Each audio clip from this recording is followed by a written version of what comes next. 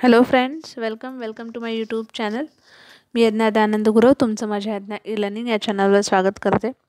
मुलांना आज आपण 6th स्टँडर्डचा जो 9th चॅप्टर आहे सायन्सचा, motion and types of motion, त्याचे क्वेश्चन आन्सर्स पाहणार आहोत. त्याआधी ज्यांनी चॅनल सबस्क्राईब नसेल केला त्यांनी प्लीज चॅनल सबस्क्राईब करा, बेल आयकनवर क्लिक करा आणि आमचे व्हिडिओज जर आवडत असेल तर व्हिडिओला लाईक करा, कमेंट करा, जास्तीत जास्त लोकांपर्यंत शेअर करा. चला तर मग सुरू करूया 9th चॅप्टरचा question and आन्सरला. Motion and types of motion. Question number 1, identify the types of motion. आता इथे आपल्याला टाइप्स ऑफ मोशन जे आपण पाहिले होते ते इथे आयडेंटिफाय करायचे आहेत. First, movement of the earth around the सन. पृथ्वी जी सूर्याभोवती फिरते त्या तिच्या मुवमेंटला सर्क्युलर मोशन, कारण ती गोलाकार फिरते त्याच्यामुळे सर्क्युलर मोशन हा टाईप आहे त्याचा. Then movement of a ceiling fan, जो फॅन आहे आपला तो सुद्धा same circular motion. Then a मेट्रिओट falling from the sky, याचं काय येणार तर लिनियर मोशन, तो सरळ रेषेत खाली पडतोय, linear motion. Then a rocket launch from the ground. Okay, पृथ्वीवरून रॉकेट जे आहे ते वरच्या दिशेने जातं, सो ते सुद्धा लिनियर मोशन, कारण ते सरळ रेषेत जातं. A fish swimming in water, random motion, ती स्वतःची जागा जी आहे ती चेंज करत राहते, ती सरळ रेषेत किंवा सरळ त्या एकाच गतीत ती स्विम नाही करत. Then the plugged string of a sitar, सितारवर जे प्लग असतात तर ते ऑक्सिलेटरी मोशनमध्ये येतं. Okay, then second question, fill in the blanks. If a ball is released from the terrace of a building, it comes down in uniform linear motion. Ball जर टेरेसवरून खाली आला तर तो काय आहे, uniform linear motion. On the other hand it reaches the ground in random motion, तो ग्राउंडवर जातो तेव्हा तो कसा जातो, रॅन्डम मोशनमध्ये जातो. Okay, if it is throne with force away from the terrace in a direction parallel to terrace. ठीक आहे. सेकंड आहे, the motion of and aeroplane on the runway before take off is linear motion. जे motion असतं एरोप्लेनचं before take off, म्हणजे ते take off करण्याआधी ते कसं असतं, ते लिनियर मोशन, ते सरळ रेषेत असतं. The kite looking for its prey flies with circular motion in the sky. जे काईट आहे, घार जी आहे ती तिच्या शिकाऱ्याकडे कशी बघत असते, सर्क्युलर मोशनमध्ये जेव्हा ती असते तेव्हा ती तिच्या शिकाऱ्याकडे पाहत असते. Then children sitting in a rotating giant will have uniform circular motion while those sitting in a merry-go-round have an ununiform circular motion. जे जायंट व्हीलवर जी मुलं बसली असेल ते युनिफॉर्म मोशन आहे, युनिफॉर्म सर्क्युलर मोशन आहे. आणि मॅरी गो राऊंडमध्ये जे बसतात ते नॉन युनिफॉर्म सर्क्युलर मोशन आहे. ओके, खाली हे आपल्याला एक्झाम्पल आन्सर दिले होते, याच्यातून आपल्याला चूज करून वर जे आहे ते लिहायचं होतं, फिल इन द ब्लँक्स. ठीक आहे. Then third question, how are we different. आपण डिफरन्शिएट करायचं आहे oscillatory motion and linear motion. Okay, so oscillatory motion, the swing always come back from one end to the other end. ठीक आहे. It text about a same time for swing to move back and fourth. ठीक आहे, हे झालं oscillatory motion. याचं उदाहरण आहे ceiling fan. Okay. Then linear motion, object may travel in a straight line or in the same direction. जे object आहे ते स्ट्रेट लाईनमध्ये आहे आणि सेम डायरेक्शनमध्ये आहे. Example, parade of soldier. ठीक आहे. Then second, linear motion and random motion. याच्यामध्ये लिनियर मोशनचं जे आहे, object travel in a straight line or in same direction. So moving vehicle जे आहे ते सुद्धा लिनियर मोशनमध्ये येणार, सेम डायरेक्शनमध्ये जात आहे. Random motion, there is no definite direction for this motion. याचं डेफिनेट काही डायरेक्शन नाही आहे, दिशा याची ठरलेली नाही आहे.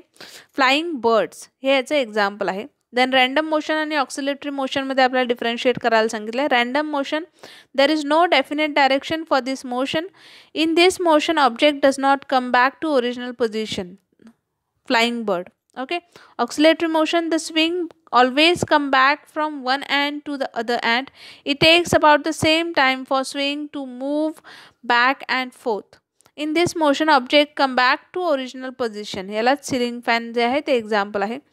Fourth question, explain in your on words giving one example इच. ठीक आहे. तर पहिला आहे linear motion. Object travel in a straight line और in the same direction. Straight लाईनमध्ये आहे आणि सेम डायरेक्शनमध्ये आहे ते linear motion, moving vehicle. Then oscillatory मोशनमध्ये the swing always come back from one end to the other end. It text about the same time for swing to move back and fourth. त्याला एक ठराविक विशिष्ट काळात ती गोष्ट फॉरवर्डही जाते आणि बॅकवर्डही येते. ओके. सो तेच आहे oscillatory motion. In this motion object come back to original position. नंतर ते ओरिजिनल पोझिशनमध्ये येऊन तिथे स्थिर राहतं.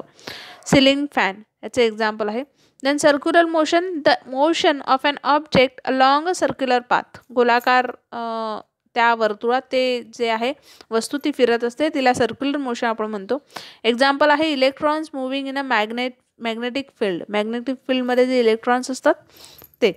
Random motion, there is no definite direction for this motion. या मोशनला एक विशिष्ट असं डायरेक्शन त्याचं नसतं, स्पेसिफिक डायरेक्शन नसतं. In this motion object does not come back to original position. याच्यामध्ये जे ऑब्जेक्ट आहे, जी वस्तू आहे ती ओरिजिनल पोझिशनमध्ये येत नाही. So example flying birds. Then periodic motion, the motion in which the moving object passes through a certain point again and again after fixed period is called periodic motion. Object जे आहे ते move होतं through a certain point again and again. सतत ते move होतं, त्याला fix period असतो, त्याला पिरियडिक मोशन असं म्हणतात. त्याचं बेस्ट एक्झाम्पल आहे आपलं clock. Okay. Then fifth question, answer the following questions in your on word. ठीक आहे. Which types of motion are seen in birds flying in the sky. जे आकाशात उडणारे पक्षी आहेत त्यांच्यामध्ये कोणतं मोशन दिसतंय तर रॅन्डम मोशन.